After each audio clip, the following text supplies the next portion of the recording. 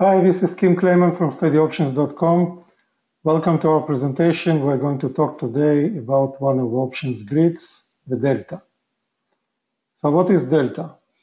Options delta is the rate of change of the price of the option with respect to its underlying price. Delta of an option ranges in value from 1 to 0 for calls or -1 to 0 for puts, and reflects the increase or decrease in the price of option in response to 1 point movement of the underlying asset price.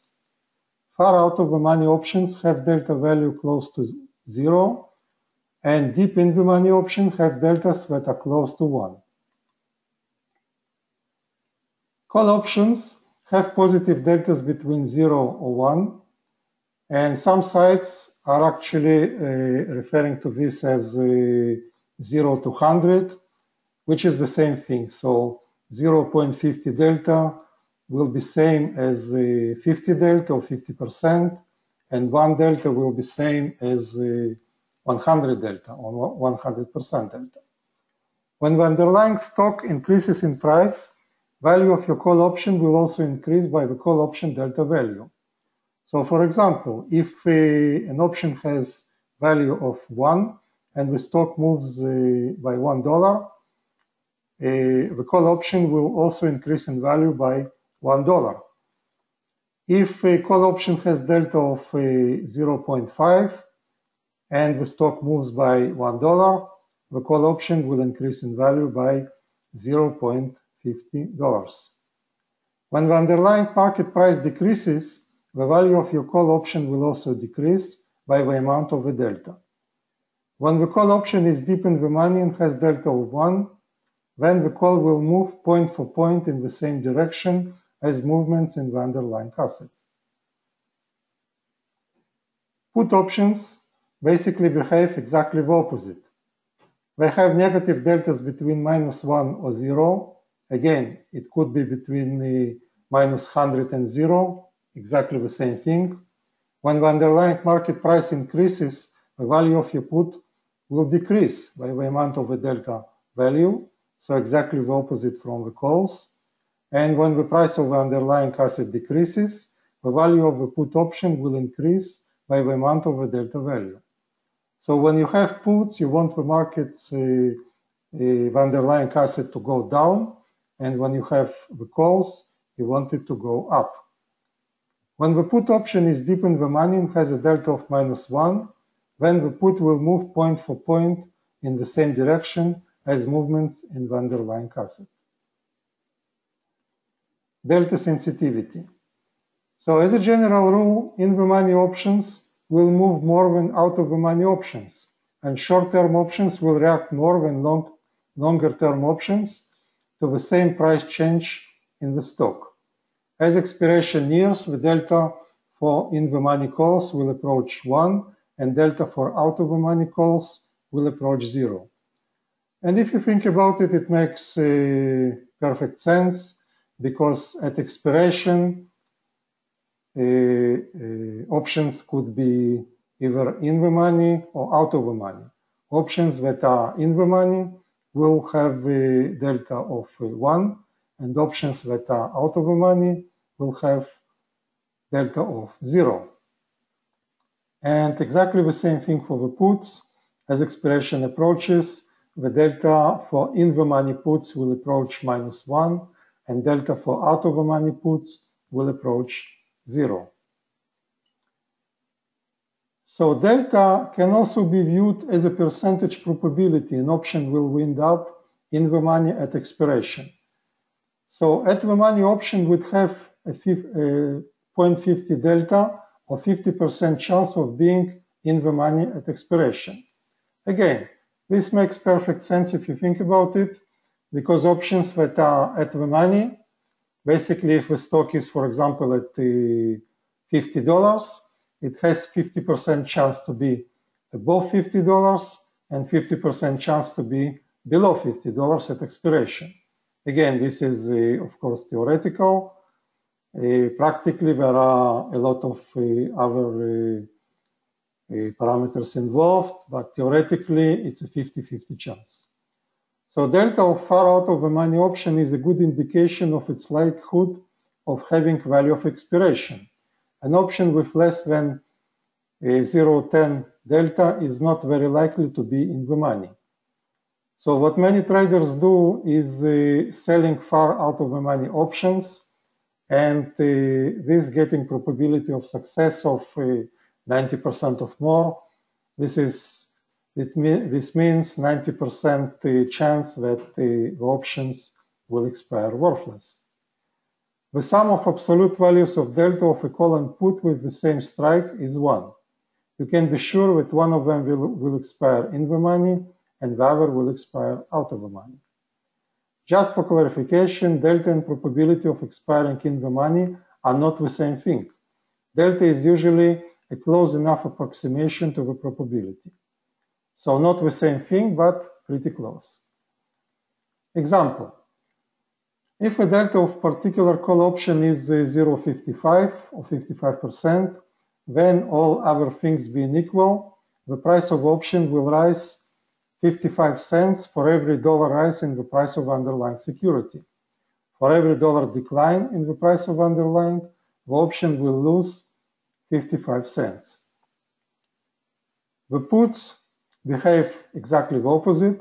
If the delta of the put is 0.45, then all other things being equal, the price of option will rise 55 cents for every dollar fall in the price of underlying security. As with call options, the opposite scenario is also true. Now, a word of caution, it is important to remember that delta is constantly changing during market hours and will typically not accurately predict the exact change in options premium. And this is especially true for options that are close to expiration.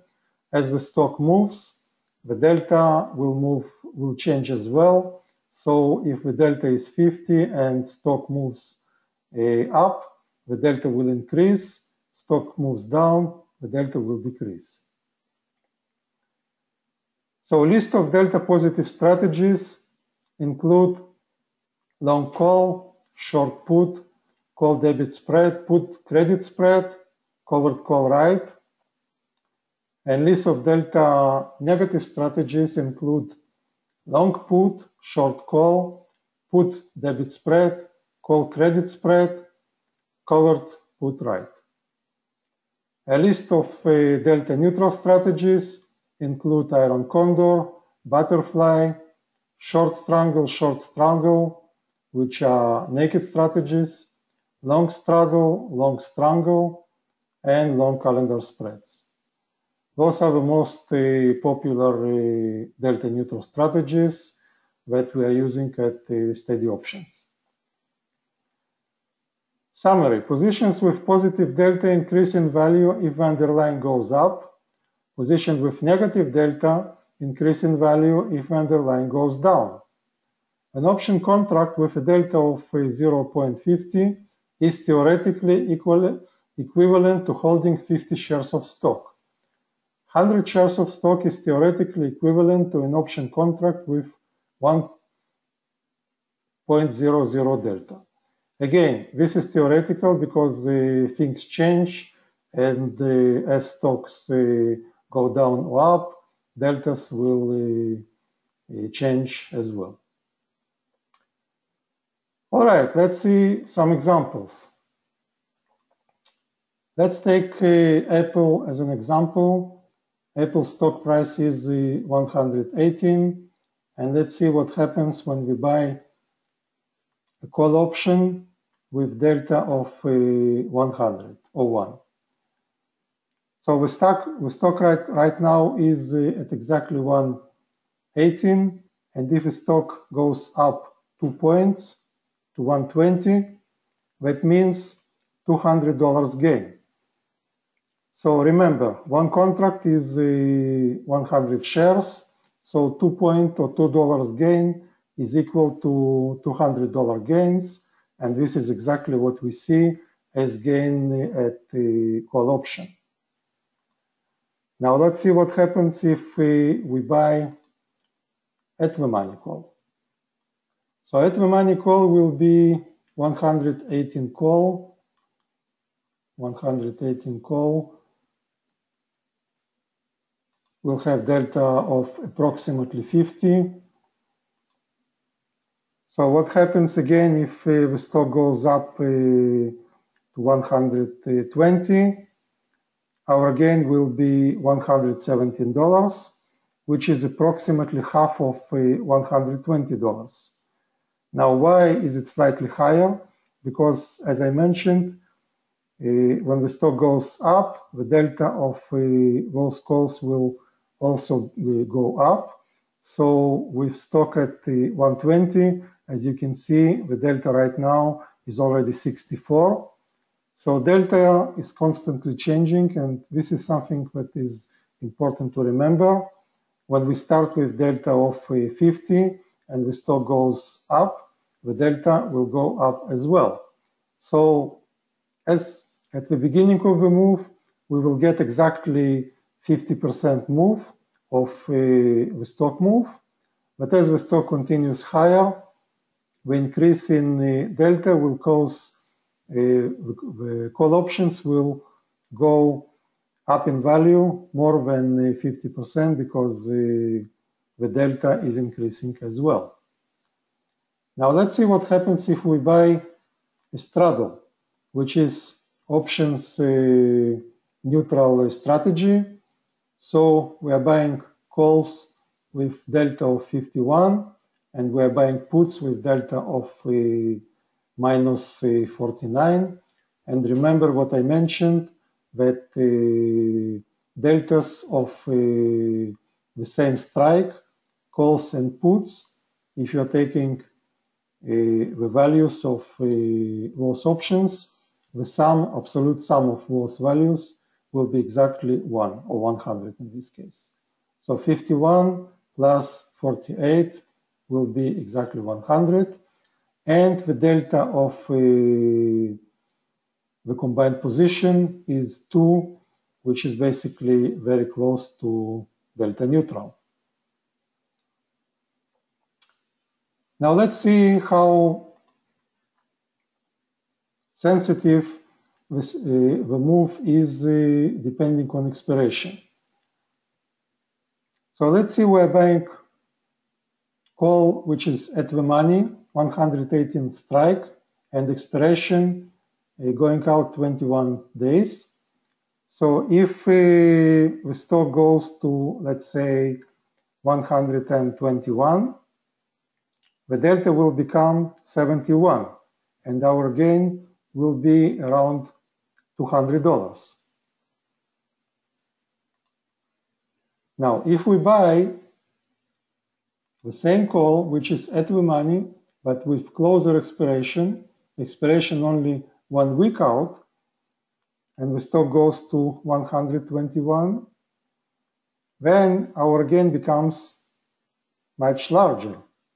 It will be $220, and the delta will become 84. And again, if you think about it, it makes perfect sense because we're now much closer to expiration. So if the stock goes up, this option has much higher probability to be in the money than if we go with a more distant expiration. All right, that's it for today. I hope you enjoyed the presentation. Have a good day.